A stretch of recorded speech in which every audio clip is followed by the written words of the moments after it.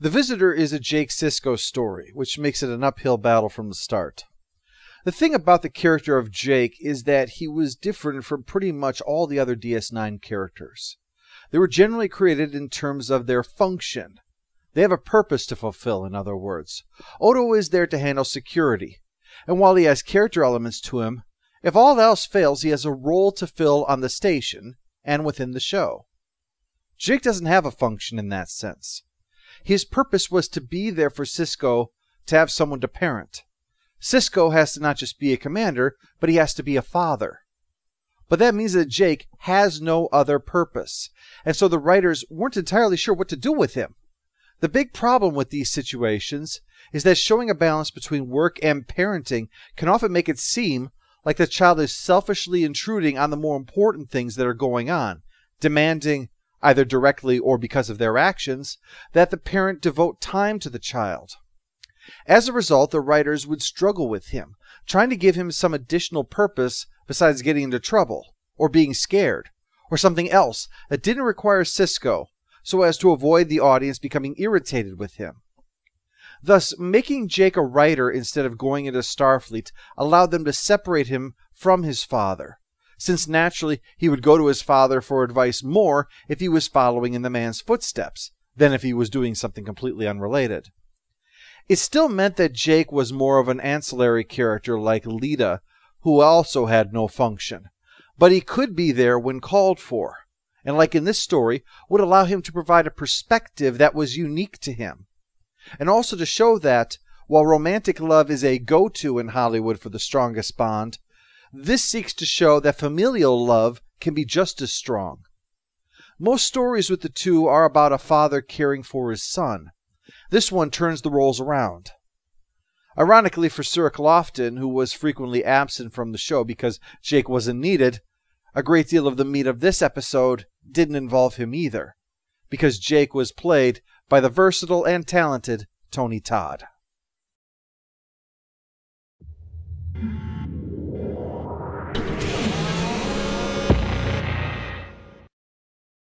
The story begins with elderly writer Jake Sisko, who gets a visitor wandering the bayou while it's pissing down in the middle of the night. "Hi, I'm here to borrow a cup of old person." He tends to her injury while she reveals that she's actually here because she admires him so much as a writer and was hoping to learn from him, even claiming to have read his book twice in one night, which would make it a pretty short book if she could accomplish that. The way we first saw Spot, then saw Spot run, and then I was left hanging wondering, were we going to cheer Spot on for running? Yes, run Spot, run! I had to find out what was happening next. This interaction was inspired by a real-life event, actually, when reclusive author J.D. Salinger agreed to talk to a young woman who was an aspiring novelist that showed up out of the blue one day. But actually, she was a reporter aspiring to have an exclusive interview with Salinger that ended in disaster after he'd been willing to indulge this seeming budding young student of his craft. There's your cynicism for the day. Do a good deed and it'll probably be a complete liar who benefits from it. But this young writer is nothing like that at all. She's just stalking an old man through the bayou at night. Nothing to worry about there. What she really wants to know is why, after showing such brilliance, he suddenly stopped writing. And so, noting that she showed up on this day of all days, it must be time to tell this story. The story of how Ben Sisko died. Dun dun dun! The story of how it happened began with Sisko taking Jake onto the Defiance so he can watch the wormhole burp or something. Well, there's a case of spatial acid reflux, because some kind of accident takes place, and Sisko has to head to engineering personally to try to deal with it. Jake follows to offer help, and is actually helpful for the most part, finding the part necessary to finish the Defiance ice cream maker. Which works, but alas, faster than you can say 31 flavors, Sisko is zapped by the warp core, and apparently is disintegrated. As the writer girl in the future observes, watching your only living parent disintegrate in front of you can be a bit traumatic. But in Jake's unique case, he can't heal from it. The grieving process is hard enough, especially when you're trying to find some kind of answer when the one person that you would normally turn to for that is the one that you're mourning. But you have to let it go, not keep bringing up the ghosts of the past. So it's quite annoying when the ghost of the past shows up one night. "Jake, "These are the chains I forged in life." Naturally, the crew humors him, but nobody really believes that Sisko manifested in Jake's room. But about a year after the accident, Sisko appears again, and they discover that the accident did tech and tech to him, so that tech was keeping him trapped in tech. But luckily some tech might sort him out. In the meantime, Jake is clearly overwrought at this information, whatever the hell it might mean, that the father that he has been mourning is back, but he won't be staying. In a lot of ways, it's the worst kind of hope, the one that's so slim you cannot dare to take it, and yet cannot help but cling to it. As Old Man Jake is telling this, right before the commercial he says he's dying. But then right after that, he says he just meant that he's old and so dying is inevitable. Cheap commercial cliffhanger. "I must confess to you, my love, that I'm dying to try one of these new muffins so that we may enjoy them together for the decades of vibrant life we'll have together." The topic eventually turns back to the subject of writing and why she hasn't done anything yet, reminding me of Terry Pratchett's comment on this subject. Quote, "Successful writers don't pass the manuscript around to all their friends after they've done 5 pages. They get a grip on grammar, punctuation, and spelling. If they work in a genre, they read widely outside that genre. And they want to write. Too many people want to have written." The thing about writing is that it's something you know how to do already. I mean, it's like knowing how to bounce a ball, or how to throw a ball for that matter. But that doesn't mean you're LeBron James the first time you pick up a basketball, does it? Like with any skill, you have to practice it to get it better. The first time you write, you're probably going to suck. It's inevitable. You're learning, after all. But you have to get right back to it again and do it over so that this time you don't suck. You benefit from what you've learned, and you can do the job right this time. Well, back to the plot. They had to soon turn the station over to the Klingons, so that would be the end of the search for Sisko. So Jake tried to move on with his life, getting married, starting his writing career, starring in Candyman. But then one day, Sisko appears in his living room, and after a quick and happy reunion, all Jake can think is how selfish it was to get on with his life when his father was trapped in a tech. So he abandoned his career to study tech enough to help, even though his obsession wound up driving his wife away. But they were able to set up a repeat of the accident on the Defiant, where the wormhole was about to burp again. Only instead of saving Sisko, Jake gets pulled inside of it. 14 years, his career, his marriage, all for nothing. And still he can't let go. But Sisko begs him to stop obsessing over him and get back to living his life.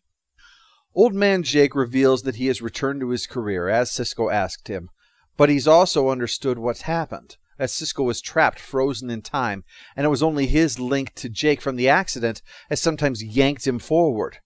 So Jake will die at the right point. That's what he meant about dying. It was a double fake-out, sending Sisko snapping back to the moment of the accident and give him a chance to live. And Jake a chance to live his life over again right this time. Because the first time he did it, he sucked at it. So he's going to go back and do it over again so he can do the job right.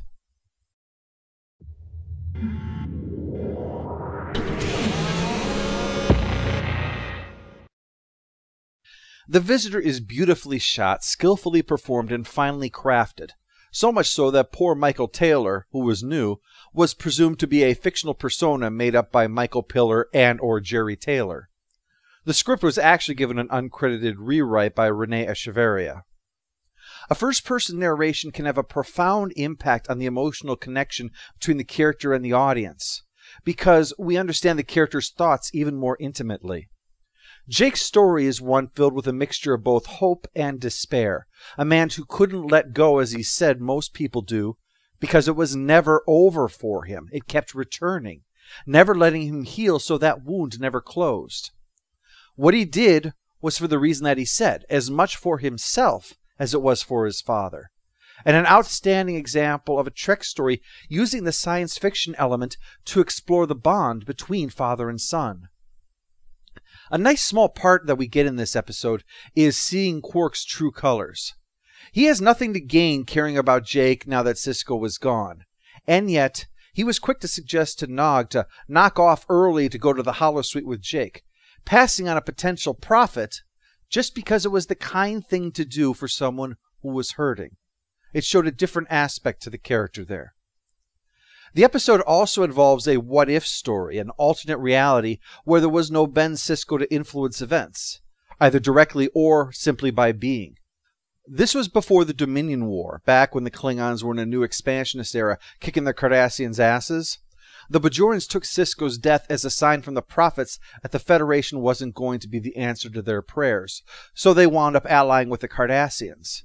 It seems that because of this, something happened with Dukat. He either never brought back Zial, not finding her or just killing her, never rose above his demotion to running cargo, he died, or whatever it was, made sure that he didn't go rogue, and consequently never wound up making a deal with the Dominion. So while things were grim in this reality with the Klingons, in some ways, it could be argued things might just have been better. For the Quadrant, anyway. Awards time. Days of Future Past. A narration from the future about the past, which is mostly set in the show's present, but is all our future. Everybody got that? Death Loophole. On a physical level, Jake dying should have accomplished nothing. The matter that composed his body would go on. Yet, SF often seems to think that dying or breaking something is just good enough as far as those things go. Dimensional Lazarus. Killing himself resets time so Jake never dies. Nice trick if you can make it work. And finally, always awesome Tony Todd. That's our show. Next time, some old friends have come by for an unwelcome stay.